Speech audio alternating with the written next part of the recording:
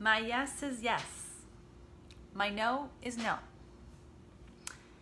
My maybe is no. And I can change my mind at any time. I would like for you not to touch me right now. I would like, I'd like a hug. I would like for you to kind of give me a little extra space. I'm not really feeling up to conversation. All of those things and thousands, millions of more can come up for people. Boundaries, consent, touch. So I have clients that have had amazing breakthroughs around with touch, and they've been able to find touch in new ways. And not only touch, see, this is the thing that a lot of people don't understand. Touch isn't just about touch. It's about feeling safe and trust and consent. So you get to decide what happens to your body, right? We get to decide what our skin experiences. We get to decide how we experience, all of this, right? So if I'm not comfortable, I'm gonna tell you no, hopefully. Hopefully in that moment, I have the courage to say no. You know how hard it is to say no? It's super hard. Yet it's essential that for your sake I say no, and for my sake I say no. So I have a client who just posted a video, and she called it Treading Water, Treading Touch. And it's really treading friendships, treading relationships. Why is that? Because when you begin to learn that you have agency, which is capacity to advocate for yourself, you have capacity to say no and to say yes, and to communicate your needs to your community, what does that do to the community? People freak out. Yeah. And it happens often, and I'd love for those of you who are in this work, who have done this work, and I'm not talking just practitioners, I'm talking anyone, that you've started to learn like, hey, I can say no right now, and I can say yes. What have you experienced with the people that you love, your community, your family, your friends? Did it take a while for them to shift and to be like, oh, she's serious, or oh, he really means it?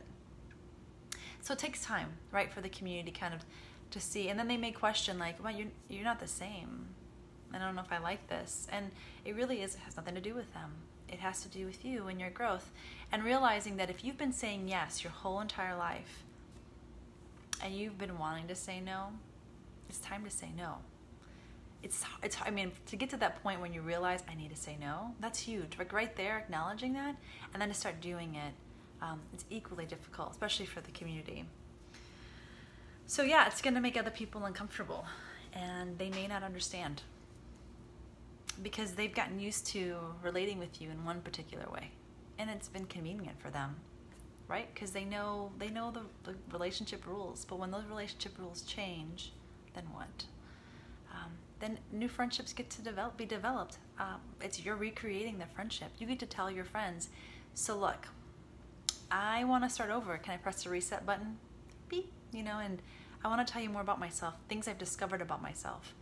It may be really difficult, but I still want this relationship. I still want us. So I'd like to try some things out. I'm not sure how it's going to go. And I'd love for your patience in this, and see what they say. And if it's, if they can't take your no, if a friend can't hear your no and respect your no, I know what I need to say next, but it's really hard, and I know it's so hard. If someone can't respect your no, they're not safe. I love telling people, and I love this phrase that I heard, you can't trust my yes if you don't know my no. I'm going to say that again. You can't trust when I say yes to you until you've actually heard a no from me. Once you know I can say no to you, guess what? When I say yes, it's real. I'm a true yes, because I'm not afraid to say no. And yet it's really hard to hear no, and it's really hard to say no. Both sides feel rejection, both sides feel loss. There's confusion. So as you, either in your personal life, start growing into this and trying it out, or if you come and see someone like myself, who you get to practice these skills of yes and no in our sessions and learn more about yourself, when you take it out to the world, I don't even know what my point was. Like, it may be difficult, right? It's like starting over again.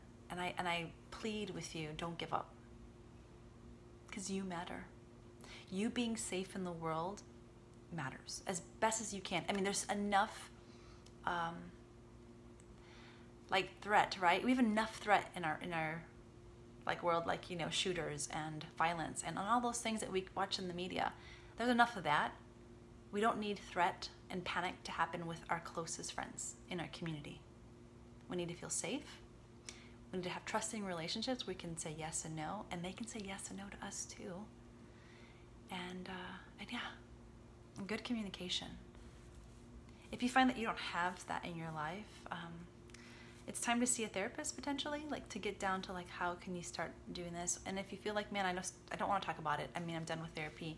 Come to see a touch practitioner, a cuddle practitioner, or someone who's certified, who understands consent. Go to Cuddle Party. I mean, there's so much great about Cuddle Party where you can learn these skills. Keep exposing yourself to your yes and to your no. Even if you don't say it, feel it. Like, go, am I yes or no to this? And then I think that's pretty easy sometimes. It's the maybe. This is part of Cuddle Party that I love. If you are a maybe to a request, or even to a man, whatever, it's no. And what that means is when you say no to something, you're creating space for something else. And you can ask yourself, well, then what am I a yes to? Right? Because a no is just a yes in waiting. That's it. All right. I love you all.